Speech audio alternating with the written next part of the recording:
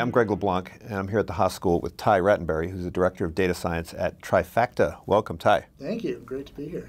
So Tye, a lot of people in line of business or business intelligence, they kind of take for granted the data that they're given and the data that they work on and they perform analysis on. But what some of them don't know is the enormous amount of back-end work that goes into converting raw data into data that you can play around with. Yeah. And so this has a lot of names. Data wrangling, is one of them. You're in that business. Can you tell us a little more about kind of how important that is? Yeah, I mean, it's sort of a necessary pre-step to any analysis, any visualization, any report, any insight that you generate is generally cutting into that data to pull out the section that's relevant to the analysis that you're doing. And sort of historically that was kind of called transformation, but that term comes with it the sort of standard ETL, kind of old mainframe style, kind of heavy engineering style of moving data through big systems. And what we're seeing more and more is the data-driven cultures of the sort of most forward-thinking businesses need to be much more agile with that data. And so what's happening is they're tasking their analysts, they're tasking their business managers to go directly to the data and pull out the insights that will drive their decision making.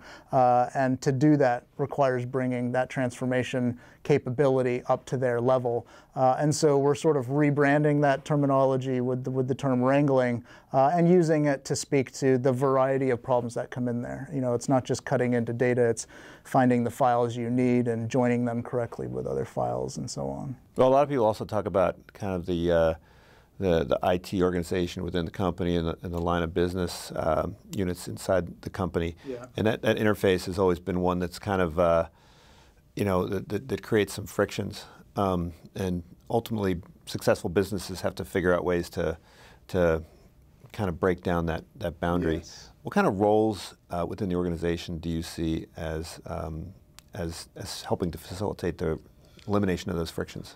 Yeah, it's interesting. So we're seeing a couple movements at sort of the organization level. We're seeing sort of IT organizations sort of splinter in a sense. So they go to sort of hub and spoke model where you still have a central IT org that owns core infrastructure, but then every line of business might have a smaller satellite IT org which kind of maintains the IT stack that line of business really relies upon.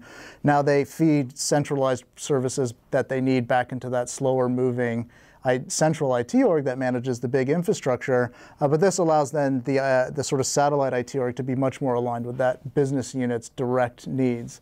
So sometimes that's particular software requirements, sometimes it's particular data sizing and movement requirements. And so what we're seeing is essentially making that satellite IT org dotted line into their central org, but direct line into the line of business has actually been pretty critical to sort of speeding up that interface, because now essentially that IT org is directly incentivized to that line of business's top line metrics. And we're also seeing particular roles drive that interaction. So we're seeing analysts come much closer to the traditional tasks of the IT organization. So this is where that sort of bringing data transformation into that sort of data wrangling and up the stack kind of movement is happening, where analysts are now going in to talk to IT specialists and saying, okay, we need to pull this data. And the guy says, great, here's a tool, here's where the data is, you go off and do that. It's a sort of self-service access model that's starting to crop up more and more. But the role of the data scientist is becoming increasingly fragmented. It used to be that a company would say, let's go hire a bunch of data scientists and we'll become data oriented. But now it seems like it's so complex that you need to have lots of different types of data scientists to handle that whole process. Yeah, so I like to think about data scientists being best leveraged in a couple of places. One is when that raw initial data comes in to really do the work of, in some sense, investigating the source of that data to really understand the integrity when you first get it.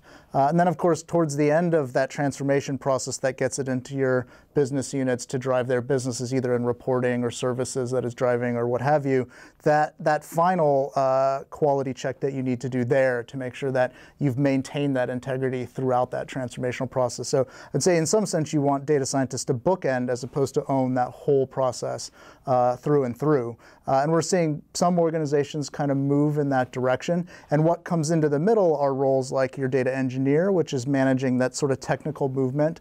And your analysts are actually the ones that are feeding directives on what movements they should be making, which data needs to be carried all the way through to the end business, and in what forms, and to what coverage levels, and these kinds of concerns are being moved towards people who know the business and are perhaps a little less technical skill set wise. Okay, great. Thanks for coming in, Tye. Awesome. Thank you.